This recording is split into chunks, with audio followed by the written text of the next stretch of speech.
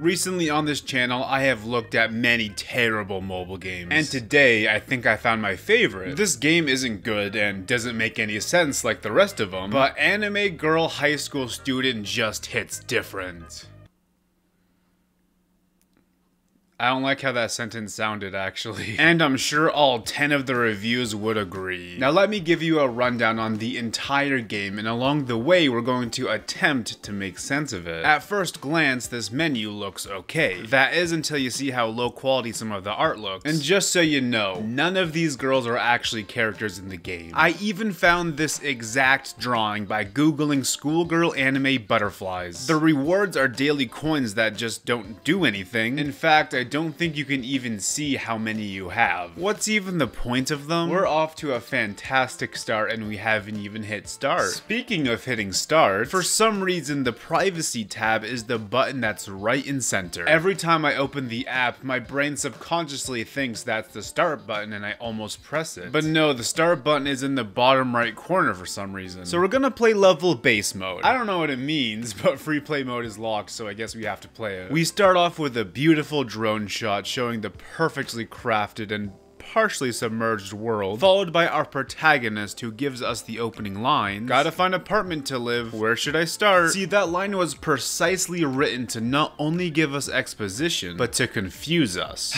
It's a film technique as old as time. Okay, next she grows taller, waves, and then we get the most unnecessary camera movement ever. The main character then says, "Konnichiwa! Hope you doing finno, am looking for apartment." And immediately after that, we get the new most unnecessary camera movement ever. The new girl says, "Yes, keep following the map, you well met lady." After another camera swoop, the main character says, "Thank you so much." Then the red hair girl just evaporates, I guess? One more camera swoop and bam, we're off to the races. Alright, so let's address the elephant in the room. The grammar is awful. From punctuation to missing spaces to just things not making sense. And for some reason, the T is lower than the H here. These are obviously going to be reoccurring problems throughout the entire game. By the way, the main character's name is Akaris. The game just takes a long time to tell us that. And not to keep lingering on the opening, but I just want to mention that I have no idea why Akaris is constantly surrounded by butterflies. At no point are they relevant. They're just like attached to the main character in many scenes, so just don't question them, I guess. If I had to have a reason for them being here, I would assume that someone found that butterfly anime schoolgirl picture online, put it in the game, and then was like, oh, we should make the main character's thing all about butterflies. So no matter what, it's probably nonsense. Or is it? All I'm gonna say is at the end of the video, I have a theory for the entire game. And the butterflies may or may not be relevant. You move around with your left thumb and move the camera with your right thumb. You can also click this button to run, but there's no good way to control all three of these buttons at the same time. So I ended up having to play like this. Also, if you were wondering what the fabulous life of a YouTuber with 85,000 subscribers looks like, just know I was playing this game during the Walmart Roblox concert. Anyway, if you couldn't tell, we're following the arrows. Once we reach the end, there's this girl who's just there, and then it pans to Akaris and she says, "Hey, someone sent me here. Oh yes, here is your apartment." Really? Thank you so much. No problem. Please pay rent at time and enjoy your stay. We then just linger on her for a while. I get a notification. Then Akaris does the most subtly comical walk ever. The screen goes black and oh, it's back, never mind. And we have successfully completed our level. Okay, to break down what we just witnessed, Akaris asks the red-haired girl for advice on finding an apartment. And so she then tells Akaris to meet a lady. So we do that and the lady just automatically gives us a place for an undisclosed amount of money. Or maybe it's free, all she says is please pay rent and enjoy your stay. Like, are these two things both optional? Because I am not capable of the second one. By the way, from this point on, I won't be commentating on every single wacky camera angle that's in this game, but just know they're in between almost every single scene. And if the pacing of this video looks weird, that's just thanks to the game. I'm not leaving anything out. Now, Akaris is laying in her bed. She says, "Ugh, what's that noise? Can I sleep in peace?" She then teleports. Let's turn on the TV. It's going to rain while day. Wow, great. School sent me mail regarding my jong. Let me check. Now we have a view of her laptop, which is in the bottom left left corner of the screen for some reason. It took me a second just staring at the screen to realize I needed to answer the CAPTCHA. So I then proceed to be incredibly incorrect. I don't even know how I got this number. I'm pretty sure I just added a 0 to 12 and thought that was it somehow. Anyway, I then answer correctly, but I can't continue because the continue button is now gone. I guessed I used up all my continues? This game really doesn't want you to play it. So I restart the app, enter the correct number, and we've received a letter from the Littlewood Grammar School, and it says we've been accepted. We then get directions to the place on our phone, vomit from the camera's motion sickness. A chorus then says, what a drag. Got school navigation, what now? How can I leave the house in this lovely weather? I think I should enjoy this weather by sleeping. This last message actually pops up twice. Alright, let's review that. She can't sleep because there's a mysterious noise. She checks the weather, it's rainy all day. She checks her email to see if she got accepted into a school, which she does, but now she's disappointed. Then she brings out her sassy side to insult the weather, and then she just goes to bed. So my questions are, what was the noise? What's up with her obsessive hate towards rain? Why wasn't she happy? Did the noise just stop when she went back to bed? Why is there a real picture of a butterfly on the shelf next to the TV? Is she in her new place from the last chapter? And what the fuck is happening in the following scene?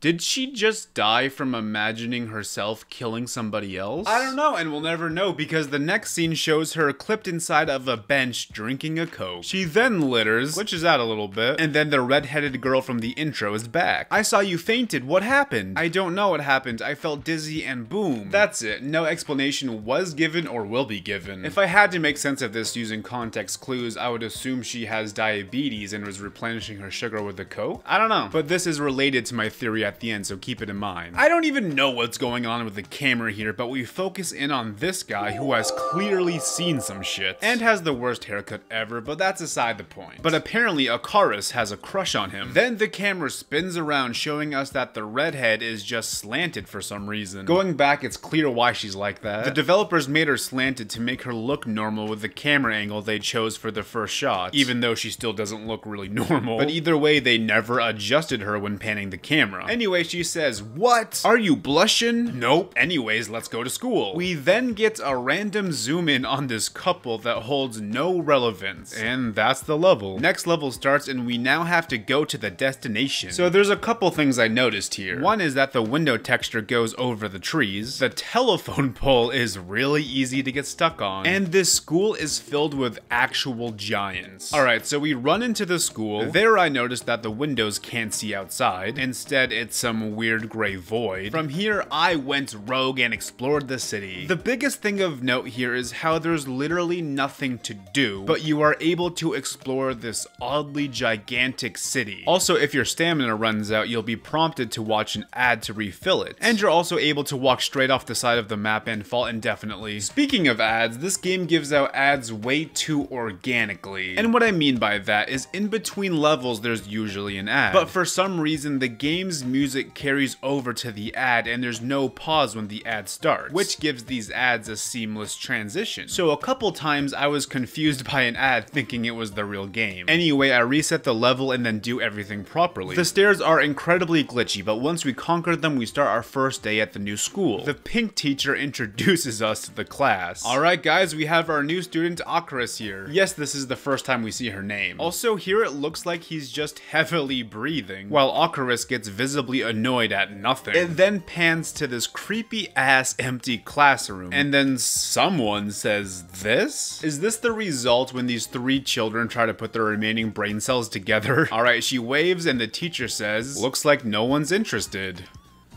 What is...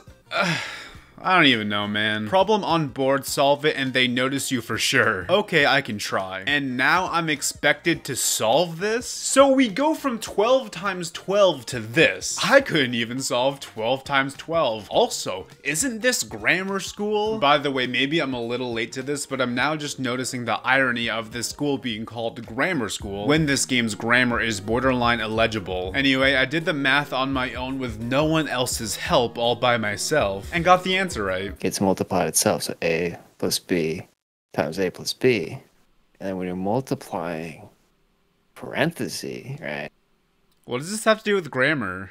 Grammar. And that's the level. Now we have to find Yuki, who ends up being the red-haired girl. She's just down the stairs in the gym. Sup, how was your day at school? Ah, started as mess but good ending. XD. Honestly, that line is perfect copy pasta material. Oh, that's relief. Are you free? Yes, I had only one lecture today. Okay, go home and I'm going to pick you up. We fade to black and I guess that's what happens. Kara's here. Is this Yuki? Yes, it's me, let's go. We have lots of fun ahead. OMG, is that him? She's of course referring to the guy who's pretending to drive a car. He's the boy she has a crush on. You know, the one who's seen some shit. She gets in the car and now we're at the club dancing and clipping into each other. Also, they're with another guy now. Here I had to tap on the screen. I believe the implication is that she's singing. However, I hear no singing and nothing changes aside from where I have to tap. It then pans to the guy that Akaris likes clipping into another girl. And now she's just on the floor, depressed I assume? Am I the only one noticing double standards here? He saw you clipping with Yuri. He thought you were taken and decided to clip with a different girl. I don't sympathize with Akaris here at all. Also, they were dancing with another guy. A miscommunication all around, I'm sure. Next level has us kicking soccer goals with careful timing. And that's it.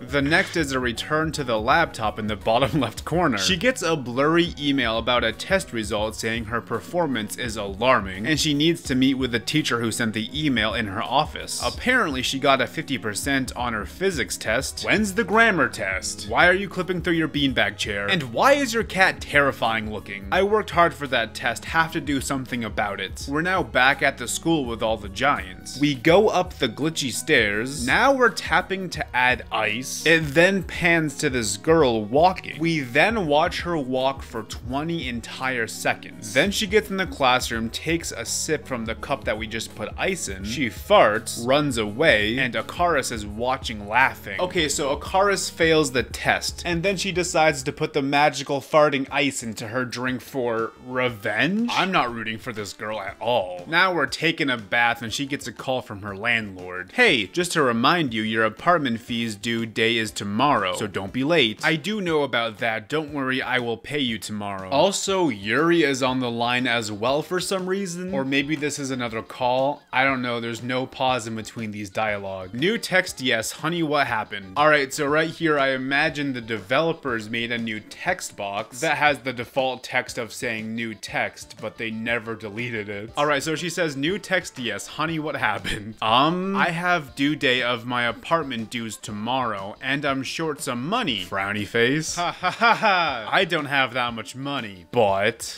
what? I'm sick so you can join my shift at Burger Shop, and you will cover your short amount of apartment due. Figuring out what these guys are saying just really feels like a fun puzzle to me. Also, I love the dramatic pause in the dialogue here for no reason. I don't have much money, but what? Kinda sick. You wanna cover my shift?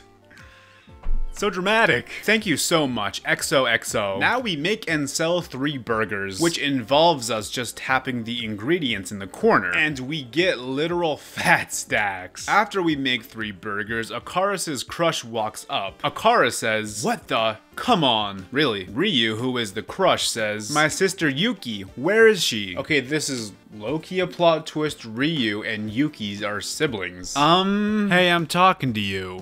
She is sick. I am covering her shift. Okay, never mind. Good day. Pleasure is mine. Have a good day. She then gets a call from her landlord. Not that the phone rings or Akaris reaches for her phone. The landlord just pops up. She says, hey, I got apartment fee from you. Thanks. It is crazy how fast things work in this world. There's a level that I forgot to record here. Nothing happens aside from Akaris swimming, and all we do is tap the screen for her to swim. Next level has Ryu offering Akaris a ride. Thanks for ride. Bus was never coming today. No problem. I got you. Are you friends with Yuki? Yeah, we homies. She is my best friend. And then some smiley faces appear over Ryu. See, I told you that he saw the two clipping together and assumed that they were together. But now that he knows that they're just friends, he's happy. Anyway, a self-driving car crashes into them.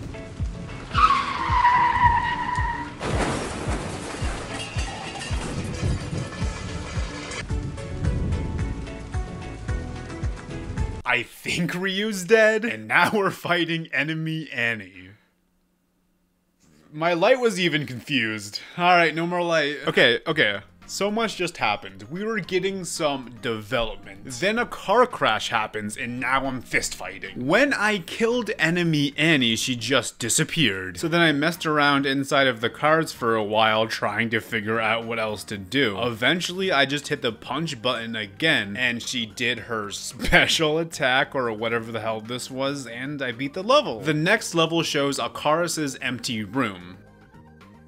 And that's the game. No matter how many times I tried to continue, I just got this screen. Alright, I know I shouldn't read into this specifically because I know this is just the result of a bad game being bad. However, here's my theory. I don't think Akaris could take the pain of Ryu dying, so she offed herself. I'm just saying, if this is somehow meant to be taken literal, what else would this represent? But here's where the theory gets very interesting. In Japan, butterflies symbolize the soul of the living dead. And if you recall, during this game, Akaris is constantly covered with butterflies, along with a butterfly picture on her wall. So then I'm starting to think, was she dead the whole time? And then I noticed there's scenes where she is covered in butterflies and scenes where she's not. However, I don't think there's any correlation to when she is covered in butterflies and not. So I don't think there's much to pull from that specifically. However, there was that one weird scene where she collapsed. So a part of me is thinking this is some out of order storytelling and that was really the first scene. She dies at the beginning. And then the rest of the story is just watching her recall the events up to her death, which would be the story that we just saw. So that's my overall guess. Akaris was actually dead the whole time because she offed herself due to her love interest dying. But this goes just one layer deeper. When Yuri and Akaris were talking over the phone, Yuri called Akaris honey. So my theory is that Yuri has a crush on Akaris, but Akaris has no idea and did not share the same feelings. For example, Yuri took the dancing and clipping together at the club as a sign, but Akaris thought they were just having some platonic fun. So now Yuri lost her sibling and her love interest.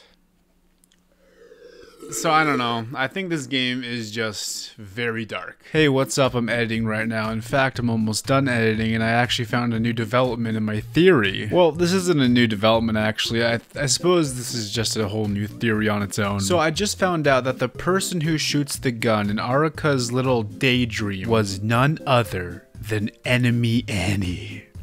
And she also sports a wizard hat, so my new theory is that this entire thing is just a bunch of wizard shit and it doesn't really make sense.